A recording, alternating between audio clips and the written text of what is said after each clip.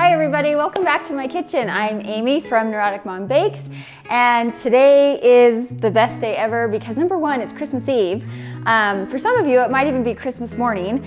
Number two is this has been so hard, I don't know why. It's a basic chocolate chip cookie, but to get the perfect one, boy, did I have a lot of trial and error with this one. I scoured the internet and just looked and compared different recipes, and they're all basic same ingredients, right? Butter, flour, sugar, eggs, stuff like that. But there were so many variations, like do I melt the butter first? Do I keep it cold? Is it unsalted butter? Should I use salted butter? Baking soda versus baking powder, or a little bit of both. There just were so many factors. Some recipes called for chilling for 2 hours. Some wanted to chill for 24 to 48 hours. I'm not a fan of chilling dough, especially chocolate chip cookies, because when you're in the mood for cookies, you want them now. You don't want to make them and eat them tomorrow, because yeah, you want chocolate chip cookies now. So I have tweaked and tweaked and tweaked again and again, so many times I can't even count, to get the perfect consistency, the perfect flavor, perfect texture for this just, you know, basic chocolate chip cookie, everyone's favorite. So, Merry Christmas, my gift to you, perfect chocolate chip cookie. All right, let's start. So, I am going with salted butter. You can use unsalted butter. I have tried this. Salted butter just adds a little bit more flavor.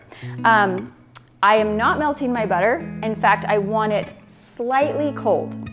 Not cold from the fridge, but not melty at all. So I'm gonna put this in the defrost in the microwave just until I can barely press my finger into it. Barely soft. Now in here I have 2/3 of a cup of granulated white sugar, and then I need 3/4 of a cup of brown sugar. Packed brown sugar. There's a half and a quarter. The other thing is I like my hand mixer better. I just have more control over how much things get mixed, which is also very important. Now, to get this butter to incorporate just right and easier is I will kind of cut it up into like 8 chunks. This is a half a cup of salted butter. I'm gonna use my hand mixer. This takes a minute, but you want to get it until it's fully combined. All the butter is combined with the sugar.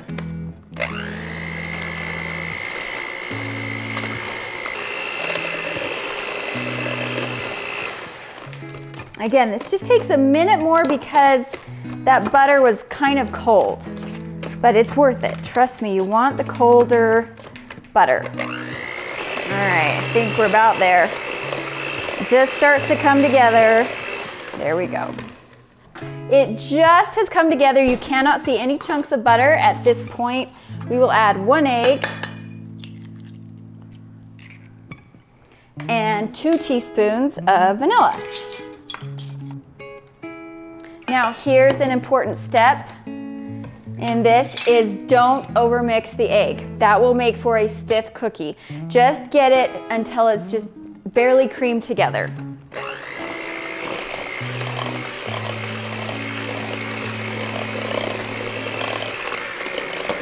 There we go. That's where I want it. Let's talk about measuring flour.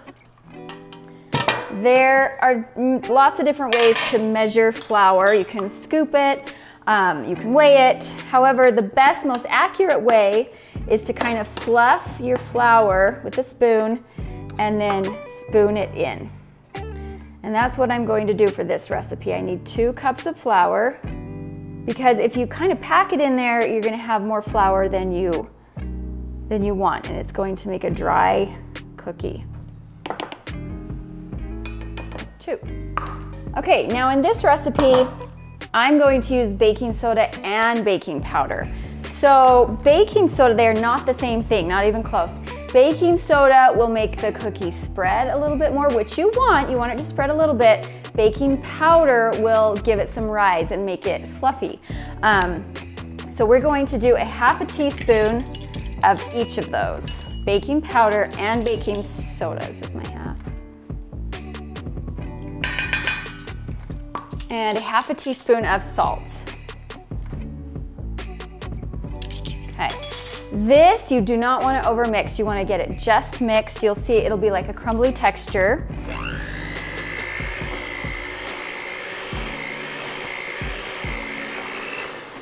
Okay, that looks really dry, right? Very crumbly, very dry. That's what I want. Because here is my secret. You're going to add 1 tablespoon of milk. 2 if it's really dry. Maybe you overmeasured your flour just a little bit, but 1 tablespoon of milk. It'll just start to come together. That's what I'm looking for. Stop right there, because you're gonna do the rest by hand, but you can see it just start to come together. You can handle it, but it doesn't stick to your fingers. Now we add the good stuff. After all this work, use a high quality chocolate chip. I have the Ghirardelli. I mean, you don't have to, but it really does make a lot of difference. You can add nuts, you can add white chocolate chips, you can add butterscotch chips, peanut butter chips, whatever you like. You can get like a really nice candy bar, like a symphony bar, and chop that up. That would be really good. I have done that before when I ran out of chocolate chips. Okay, I think we're maybe a few more. Okay, now the beautiful thing about this is you do not have to chill. When a dough calls for chilling, I'm out, especially chocolate chip cookies. Now we're ready to scoop them onto my tray. I like to use an ice cream scoop. You just get a nice round portion and they're all equal, but totally feel free to get your spoon and spoon it onto here. You can do a greased cookie sheet or use parchment paper. I like parchment paper because you can reuse it 3 or 4 times and then you don't have to clean the pan.